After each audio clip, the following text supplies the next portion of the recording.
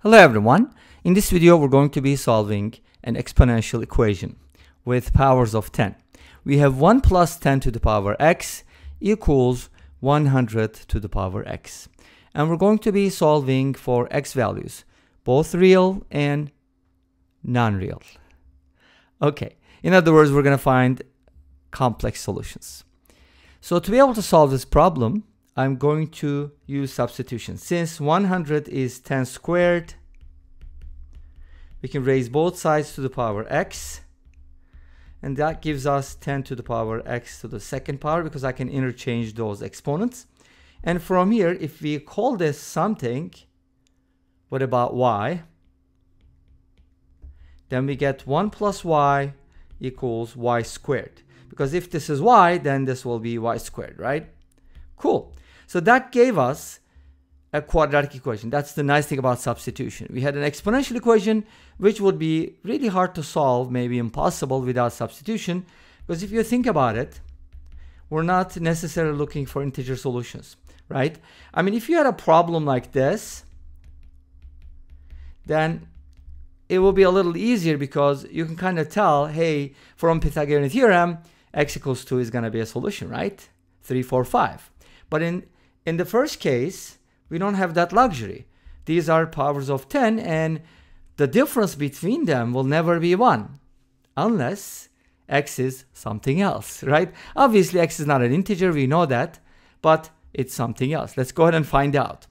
Great, so we have this quadratic equation, and let's put everything on the same side. Y squared minus y minus 1 equals 0. This equation has real solutions. You know how I can tell right away? Look at the coefficient of y squared and look at the constant term. This is positive, this is negative. So look at the coefficient of y squared and the constant term, right? They're opposites. One is positive, the other one is negative. In these cases, you always have real solutions, right? Because the discriminant will be positive. So in this case, y is going to be negative b, 1 plus minus the square root of b squared, which is 1 again, minus 4ac, that's going to be a plus 4 for the reason I already told you. And now we can go ahead and divide by 2. And if you simplify this, you're going to get 1 plus minus the square root of 5 over 2. Yes, this equation has real solutions for y, but are all the x values real? That's what we want to find out, right? Okay, let's see. How do we go from the y values to the x values? Well, we have to back substitute. But one thing I want you to notice before I get into another substitution business is that 1 plus root 5 over 2 is greater than 0, and 1 minus root 5 over 2 is less than 0. You know, that's going to bug me, right? So I kind of have to clean it up a little bit. Here we go. Okay. So why did I say that? You'll see in a little bit why this is important. So let's start with this. Since y is equal to 10 to the power x, right? So we got, first of all, let's start with this value. This is equal to 10 to the power x. So where do we go from here? Well, we're just going to log both sides, right? And there's no better way, don't you think, like to use base 10, which is log, L-O-G. L-O-G, if you don't specify the base, at least in my book, it means base 10, right? Okay, so we're going to log both sides, and normally I don't use parentheses, but some people are really picky about that. But again, it's understood, right? I mean, L-O-G, come on. And I use different colors. So bring the x to the front because that's a property. X times log 10 equals log 1 plus root 5 over 2. Now, what is log 10? Since this is log 10 with base 10, it's 1. So we don't really have to worry about it. That's why actually we log both sides with base 10 because it just disappears, right? So we end up with something like this, log 1 plus root 5 over 2. Is that a real value? Yes, because 1 plus root 5 over 2, as I said earlier, is positive. That's why I said it, okay? Makes sense? You're following? Okay, great. So now, where do we go from here?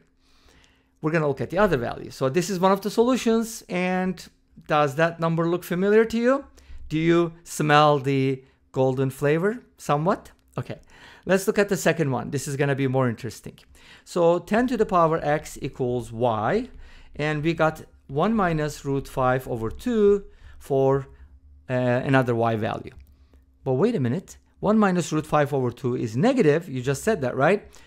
And how can 10 to the power x equal a negative number? Is that possible at all?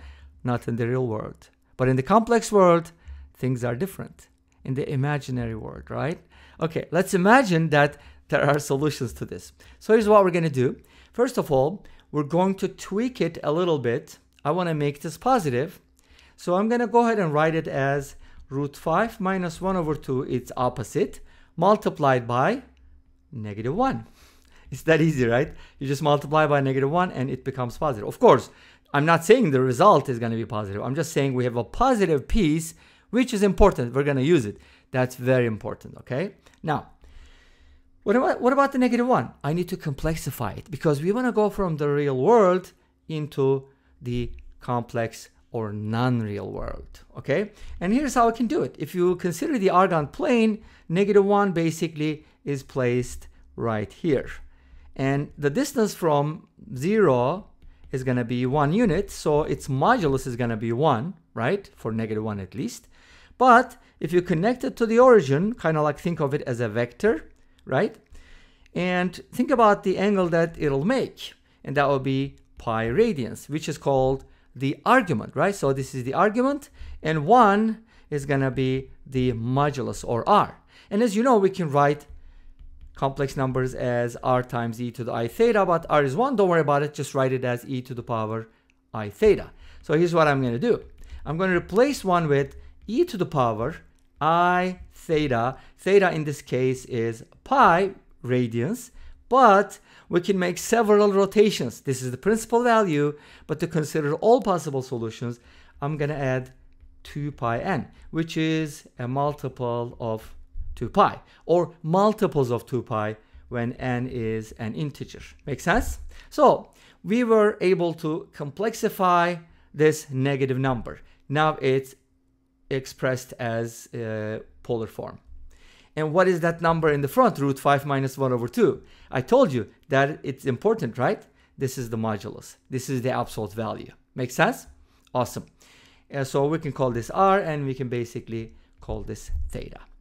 Cool. Now let's go ahead and see what we can do with this. Obviously, I'm going to have to log both sides, but I want to use base e, the natural log. So let's go ahead and Eulerify this, or eify this expression. How do you eify 10 to the x? In other words, using the complex logarithm, we can write it as e to the power x ln 10. And this is equal to root 5 minus 1 over 2 times e to the power I times pi plus 2 pi n. Some people don't like it when I explain the complex logarithm over and over, but I think it's good for repetition because not everybody watches every single video, right? But you should. Don't forget that, okay? You need to watch every single video. Anyways, as much as you have time. So we have this expression, nice. We have e on both sides, so we can go ahead and use the natural log. And that's going to give us, but we're going to get rid of the e's basically. And here we have a product. So it's going to be x ln 10 equals ln. Here we have a real logarithm, right? Plus, because log is going to turn multiplication into an addition. That's actually really cool because we use logs in chemistry, right? Like pH and pOH and stuff like that. Also in other areas. Obviously, if you have a gigantic product and you have to differentiate it, imagine how hard that's going to be with the product rule. You're going to be like, oh man, that's going to be crazy, right? But you can just ln both sides and you're going to get a sum, differentiate each one, and then put it together. Or if you don't want to put it together, that's fine. Leave it like that. You know, right? Hopefully your professor will be happy with that. Anyways. From here we get I times pi. Oops, I thought I was going to write pi over something, but that's actually pi plus 2 pi. And I can take out a pi and write this as 2n plus 1. No big deal. You can do it.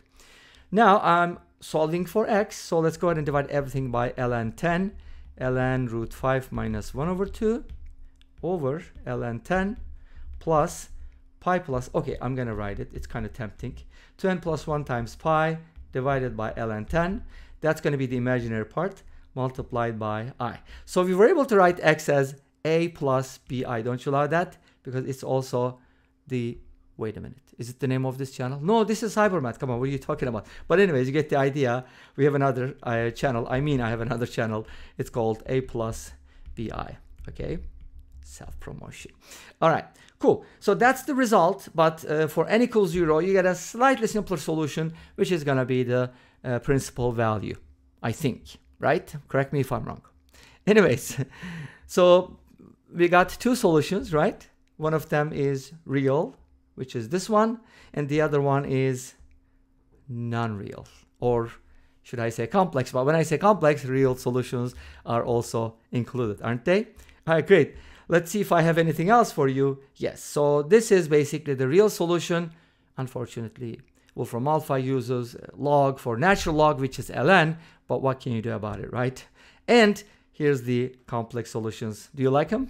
Anyways, this brings us to the end of this video. Thank you for watching. I hope you enjoyed it. Please let me know. Don't forget to comment, like, and subscribe. I'll see you next time with another video. Until then, be safe, take care, and bye-bye.